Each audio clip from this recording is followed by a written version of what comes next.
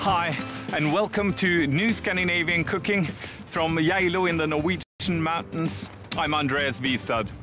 One fact is that Norway is a country far north in the world, and that the climate can be terrible. It can be cold and inhospitable. Another fact is that Norwegians love it.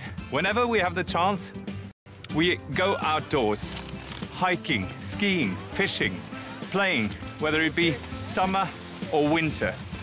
And this does something to our culture. We're sporty. It also does something to our food culture. Much of the food we eat out of our homes. We even have a word for it, nista. And in today's program, we'll look at nista, the food we eat when we're out hiking, when we're on the run, our packed school lunches, and the complicated secret behind our everyday food. I'll start off on a frozen lake fishing for trout, and I'll bake and smoke the fish on the fire and serve it as an open-faced sandwich with cucumber salad, dill and sour cream. Then I'll make boiled ham, a laborious process, but one that makes food that will last for several days and be a part of our packed lunch. And I'll bring my packed lunch to a local school and find out how we can make it healthier and more tasty. And finally, I'll go indoors for a proper dinner, cooked in a most unusual place, a knife factory. I'll cook trout and root vegetables in the same flaming hot oven that's normally used to weld the steel for the knives, sharp and hot.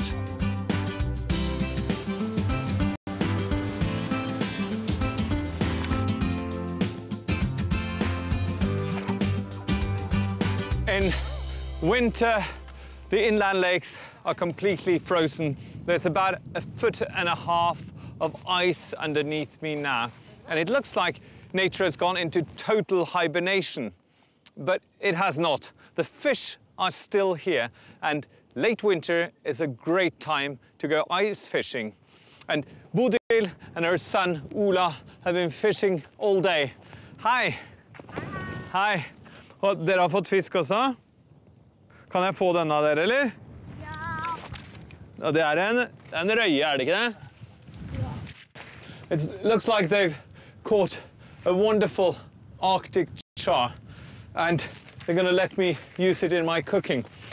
The Arctic char is a fish in the salmon family, and a little bit dependent on the food. It gets this lovely sort of orange-red belly. It's a beautiful fish.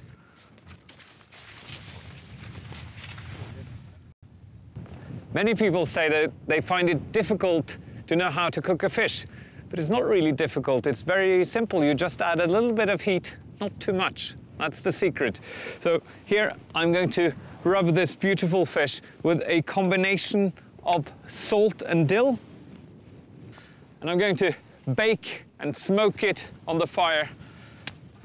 So I need a few juniper branches.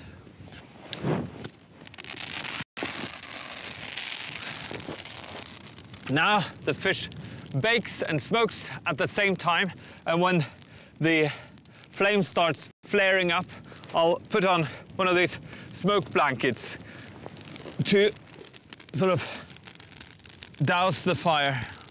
Not only is the fish smoked, I'm being smoked as well. I bet I can smell this on my anorak for months to come. Okay, I'll just check the fish.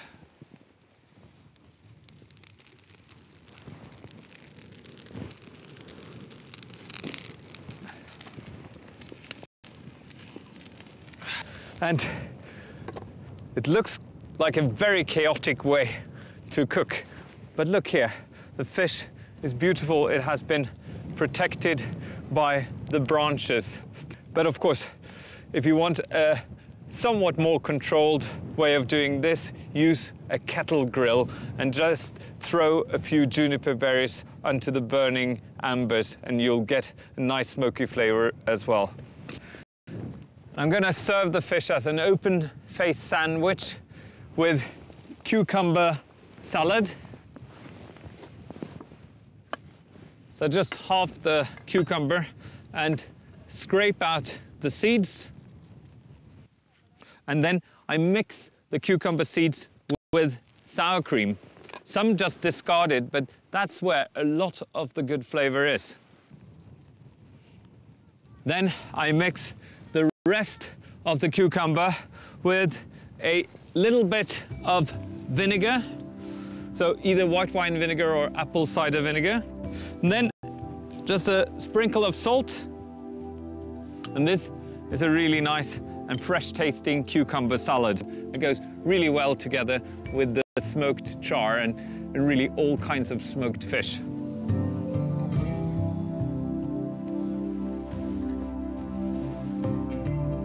You can find all the recipes at our website, newscancook.com.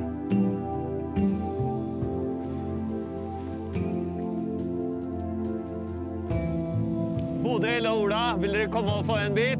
Ja. Kom da. Hei. Og det er din gamle stein. Har du lyst på en bit? Nå holdt jeg på å falle. Du må holde med begge ender hvis ikke du knekker den.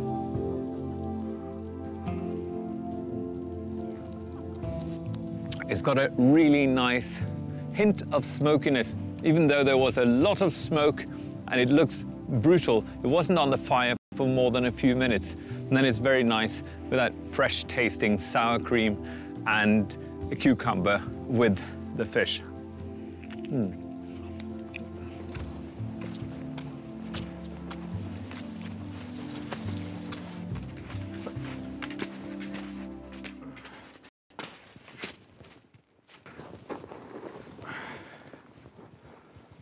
It is said that being outside in nature is like a national religion to most Norwegians. But how true is that really in a time when most Norwegians are highly educated, very busy people, most of them live in urban areas? Well, if you look at statistics, this myth turns out to be, well, true. Last year, 80% of all Norwegians went hiking in the forest or in the mountains. More than 40% went skiing. This does something to our culture, not least our food culture. It strengthens our tradition of packed lunch. They're often spectacularly unglamorous affairs, more about giving you energy for the ride than about enjoyment. But it doesn't really have to be that way. I'm going to make my own boiled ham and my own spectacular packed lunch.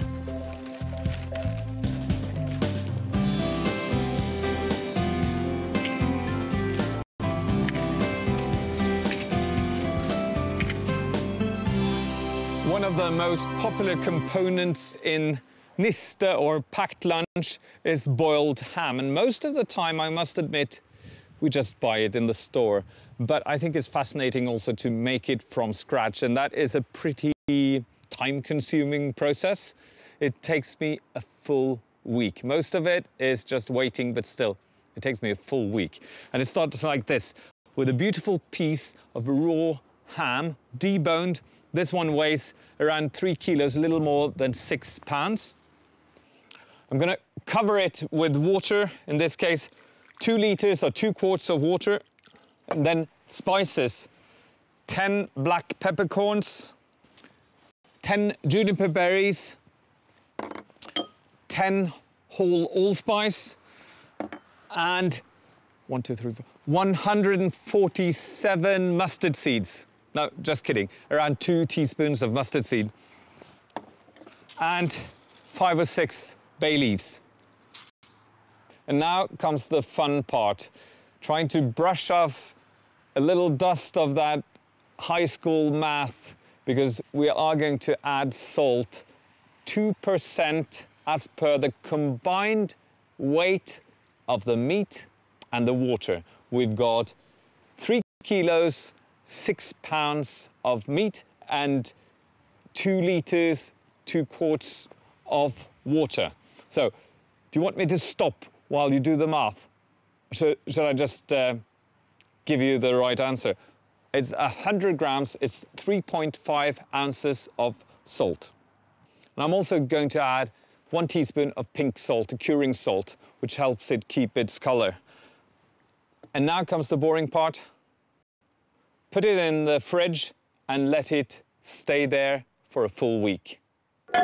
And during that week, almost nothing happens, or almost nothing that you can see. The meat is a little bit paler. If you feel it, it's a little bit firmer. You can see the spices have swelled up. But what has happened inside the meat is incredibly important. The salt and the flavors have penetrated, and that takes time. It takes that much time. So now I'm going to cook it. I'm using a meat thermometer, which I think is a great thing to use.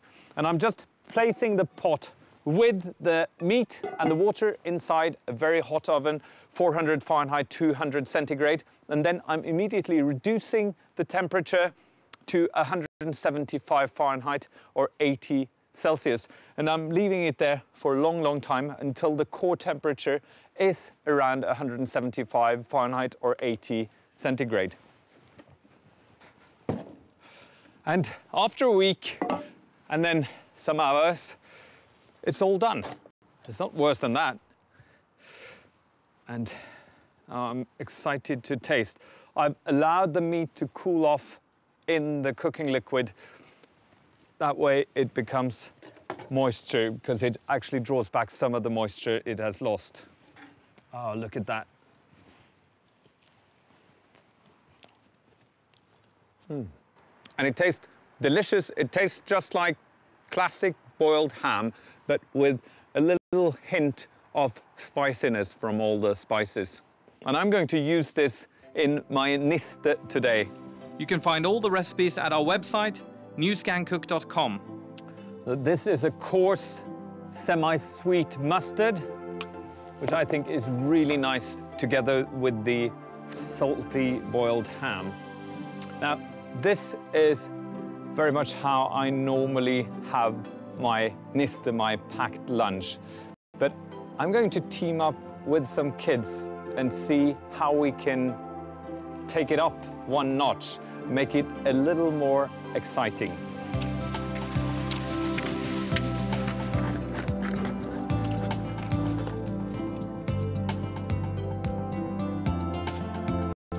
Hallo barn. Any one of you who have niste?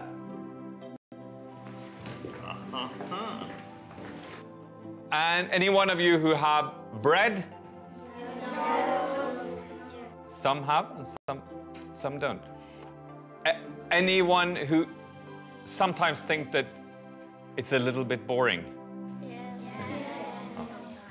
So we're going to try and make it a little more exciting now. Do you want to try and taste something new? Yes!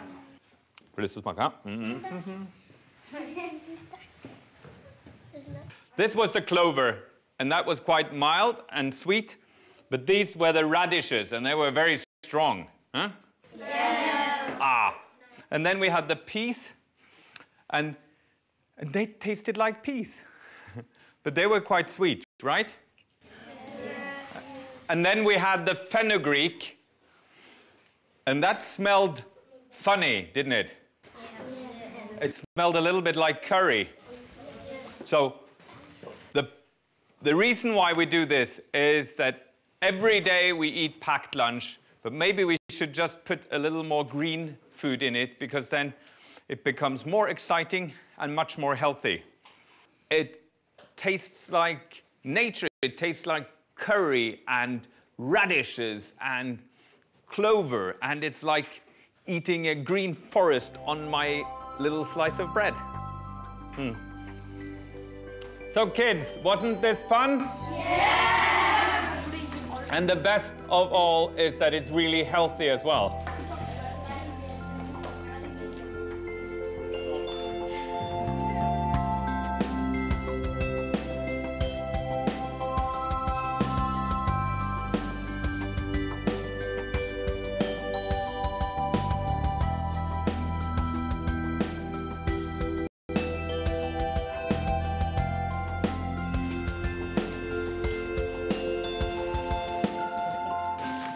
Geilo is a station along the main railway line between Oslo and Norway's second city, Bergen. It's about 220 kilometers or 135 miles out of Oslo. And if you go back in time, that was about as far as you could travel in a day. That's why Geilo was established as the first ski resort town in the country. And for more than a century, wealthy citizens from the capital have come here to enjoy sports. First, it was cross-country, and these last few decades, it's also become alpine sports, slalom and snowboarding. And because so many people came from the cities to this rather rural area, something interesting happened. It became a meeting point, a point for cultural exchange and a hub for local food. Many of the local food traditions have survived here because they found a market with the city dwellers. One of the things that I find really delicious is this, a reindeer sausage. We're not far away from the southernmost reindeer herd. And reindeer meat is delicious, really quite sweet, gamey meat. And here's a white goat cheese made at a small local dairy.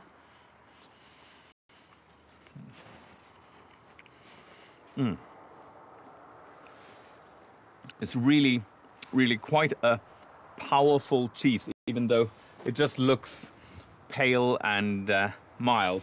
And this here is also one of the real Norwegian specialties, the fudge cheese. And it's made not from the milk, but from the whey that has been boiled and boiled and boiled until it caramelizes. So it's kind of like a dulce de leche, but with a little goaty tang to it. It's very good. There's also salted and smoked venison, interesting baking traditions like this almost pancake-like flatbread. This here, small dry cake that's really quite delicious, and traditional flatbread. And I think that all of these traditions survive because they are truly delicious, but also because they're quite convenient. Most of them are very suitable to bring along when you're out hiking as a part of your nista.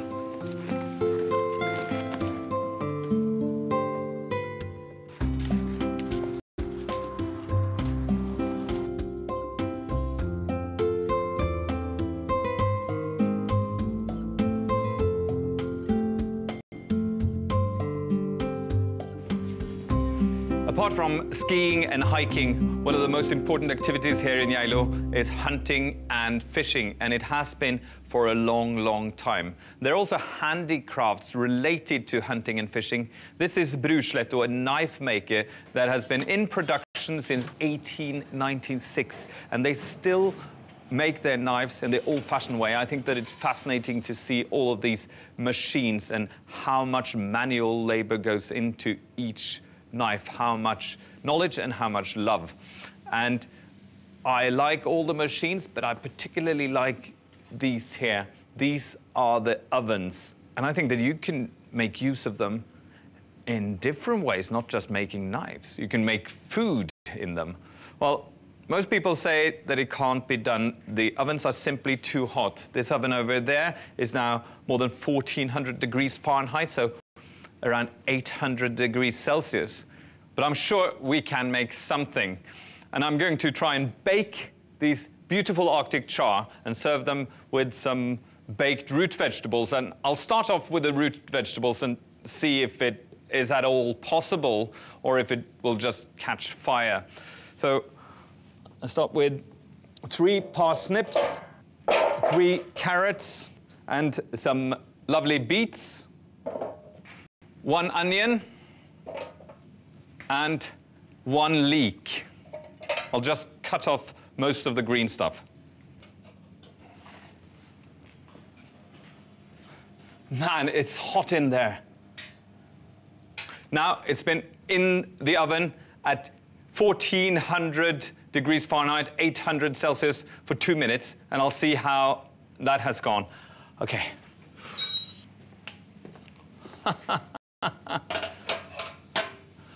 look there. You can see the water sort of sizzling out of the leek, and it smells amazing. Yes, it does smell a little bit charred, a little bit burnt, but you can also smell those sweet aromas of the baked vegetables. I'm going to let them just rest and continue to bake in their own residual heat. Anyway, they're too hot to handle now. Now I'm going to see if it works with the fish as well, if we can bake it at that high temperature.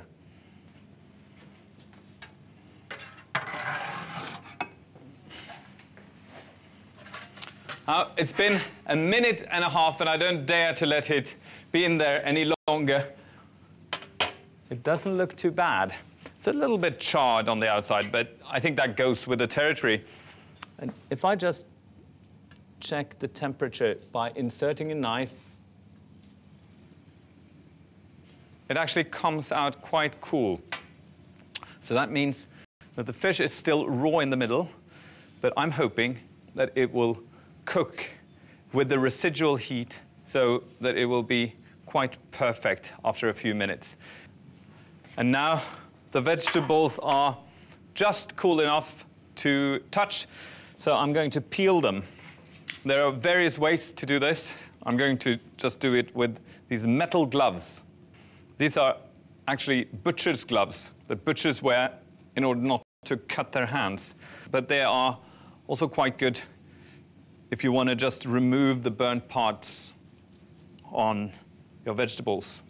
So if you want to do this at home, you should either purchase one of these ovens or use your normal oven, set it at maximum, which is probably 450 degrees Fahrenheit, 225 Celsius, and then bake the fish for 5 to 6 minutes. Let it char a little bit on the outside.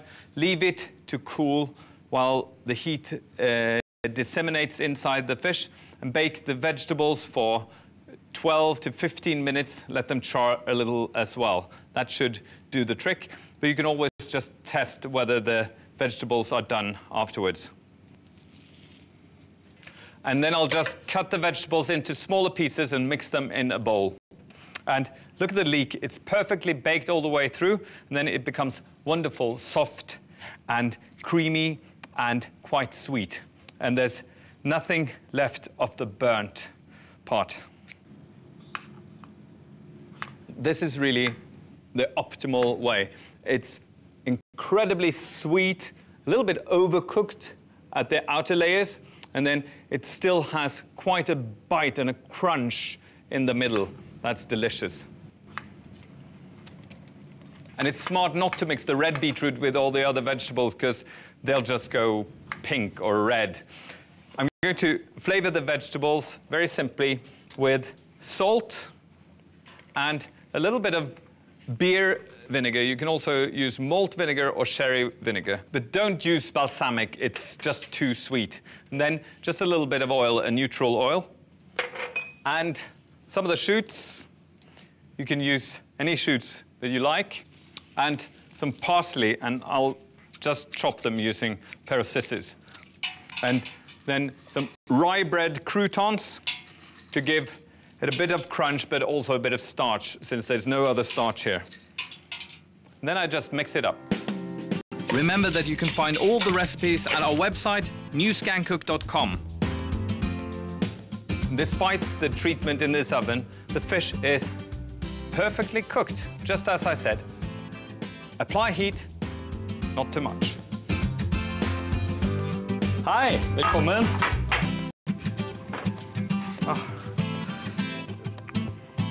Yeah. So this fish has been in the oven at 1400 degrees Fahrenheit or 800 centigrade just for a minute and a half. Amazing.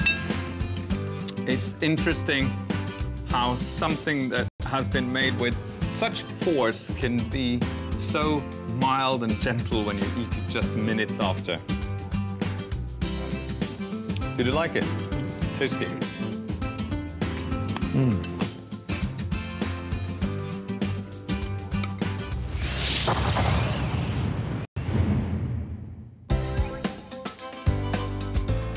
For more new Scandinavian cooking, find us online and on social media.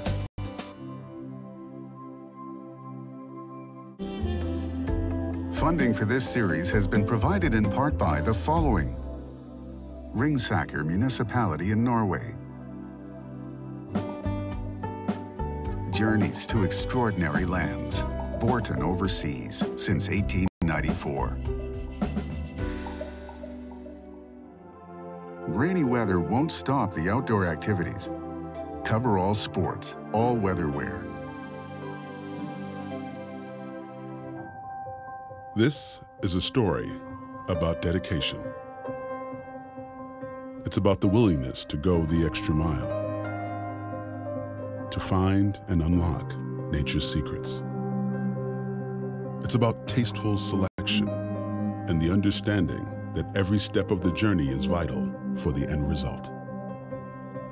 This is the story of Evergood, a story that always ends well.